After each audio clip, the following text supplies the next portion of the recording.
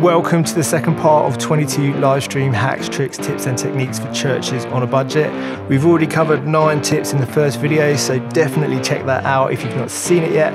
But these tips are in no particular order, so feel free to jump around. A list of all the contents and timings can be found in the description.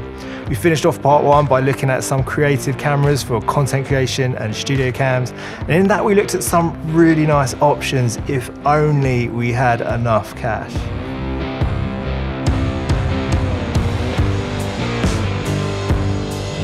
Obviously, with church, we don't always get to use the cameras and lenses that we'd really like. So if that's the case and you want something a bit more basic, stripping things back can really help. A blank wall can actually look very professional, as the minimalism it provides does solve a lot of problems. It creates a blank canvas for graphic design. It eliminates distraction and clutter and actually provides the same function as that beautiful shallow depth of field that we all crave. It throws all the focus and attention onto the person in front of the camera, which is exactly where it should be. This is a great approach if you don't have a nice fast lens on a mirrorless camera. It'll still look really clean and really professional, especially if you have some nice lighting. If you do start to set dress, just make sure you consider your layout with all the on-screen graphics so there's no conflict. A nice clean background also means you can really easily clone your background when you need to extend the frame. It's a really simple way to edit slides right into the scene and anything else. You can just create all that negative space when you need to. This is super easy in Photoshop. You start by exporting a frame from your editing software, taking that into Photoshop where you can extend your canvas size and fill in the blanks with a content-aware fill. And you can touch it up with some of the other tools if you need to.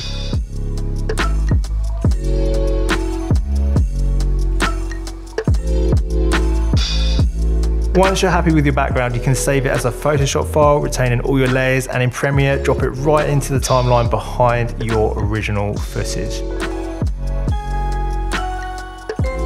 Crop and feather the edges of the video on top, and then you're all set to reposition the person on screen, creating loads of negative space.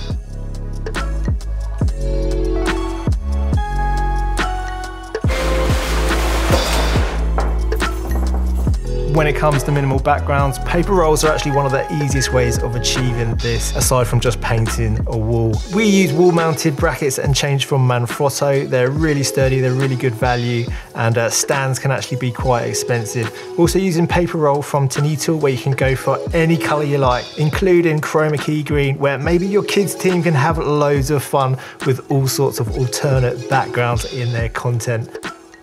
Green screen is not as hard as you might think. The main thing is to light the background separately from your subject, basically so there's no shadows cast on the green paper roll. The soft boxes we're using for lighting are very much at the cheaper end of the scale, and in Premiere you can just drop the Ultra Key effect on it and sample the colour. A minute or two playing with a few settings got a very clean result in this instance.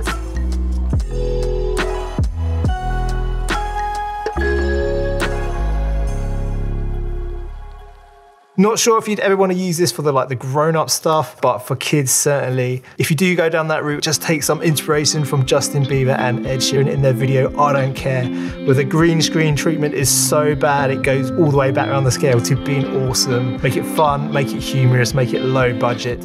Our kids team have started getting creative with green screen, and it's super fun watching what they come up with. All this was shot on their mobile phones and put together very quickly in post. One thing that they found in doing this is that it's taken a lot of the pressure off their hosting, as now a lot of the dynamics and the fun comes from the set itself rather than purely their own performances on screen. Now, this is the weather where we talk about what is going on in the family life at King's. And as you will see, we have some pressure pushing down from Westminster, ensuring social distancing remains. Okay, I've just come back from lunch. I've realised I've actually made a catastrophic error. I was filming in HD rather than 4K.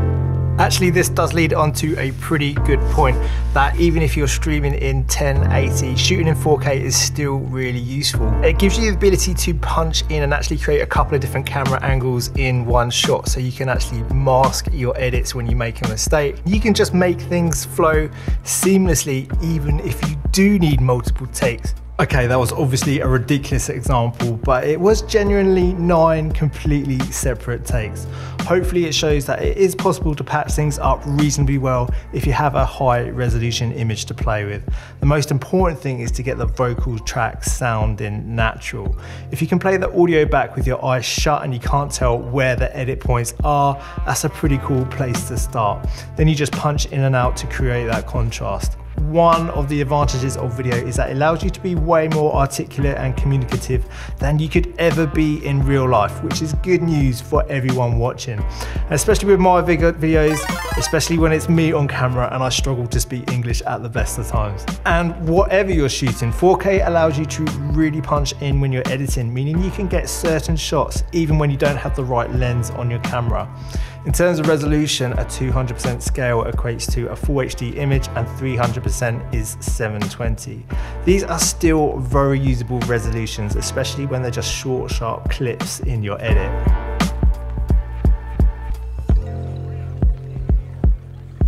A very useful little tip if you are wanting to shoot in 4K but you've actually got a bit of a slower computer, and that's to encode proxy files. Proxies allow you to use low resolution compressed video files in place of your original footage to speed up workflow.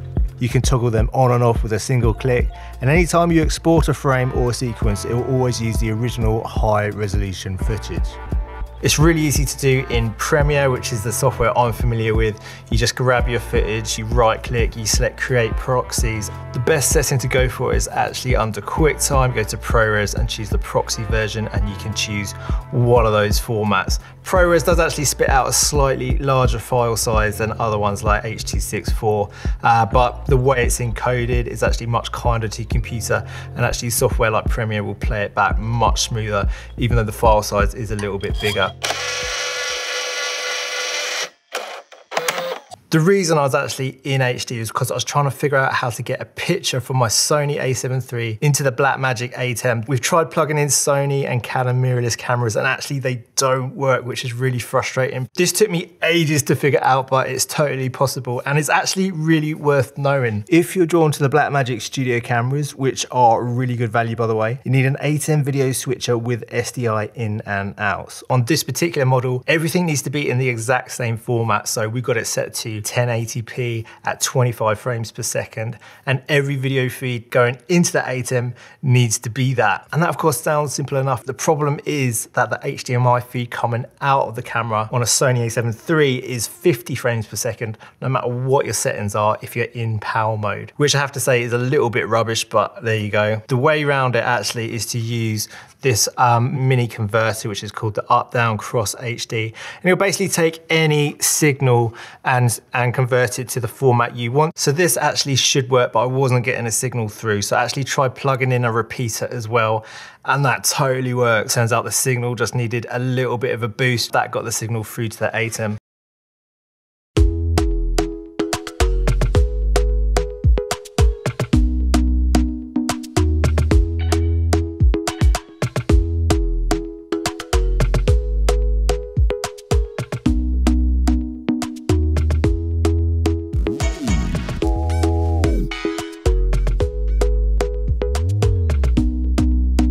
Sometimes it's the little things that help you out. When it comes to streaming on YouTube, increasing your bitrate will only improve quality to a certain point before YouTube caps it. A little test reveals that streaming at 12 megabits per second produces the same picture quality compared to streaming at 6. So if you haven't got the best upload speeds like us, just know that going beyond 6 megabits per second doesn't actually improve your stream anyway. It just makes it more likely to buffer. YouTube actually recommends a max upload of 6 megabits per second when you're in 1080. It turns out that's much more than a guide. It is actually a hard limit. You may be completely zoomed out by now, but there is one little trick that can take it to another level. You can use all the advanced features of your streaming software and send it directly into Zoom, where you can use that as your audio and video feed. So now you can do everything you can do with a live stream, like video playlists, slides, lower thirds, picture-in-picture, or switching between multiple cameras. To do this in Wirecast, simply turn on your virtual mic and camera, select it in Zoom as the inputs, and that's it. You want to check that the video is not flipped, that you're streaming in HD, and that original sound is switched on. And there's a couple of extra settings in the audio tab that you'll want to check. The quality is actually surprisingly good.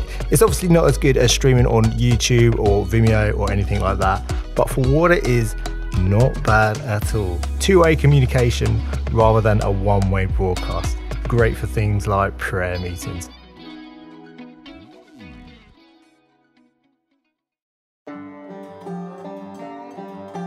Okay, check it out. Our loft room has never looked so clean and tidy, because after 18 months or so, we're finally going to be able to get ahead with our building project and convert our existing loft room into a better loft room and get 3 legitimate separate bedrooms, which our kids are super excited about because they won't have to share with each other anymore. So things are definitely on the up. That was obviously some completely irrelevant information, all for free, but something more useful, and just a little thing really, is that going live on a Sunday morning actually gets you significantly more views than if you upload something pre-recorded, and maybe 2 to 3 times as much. YouTube just seems to favor the live content, and obviously views isn't the best measure of success. We're all after something much deeper ultimately, but at the other end of the scale, you know, none of us want to create video content that no one watches, so live content is definitely 1-0 up from the pre-recorded stuff.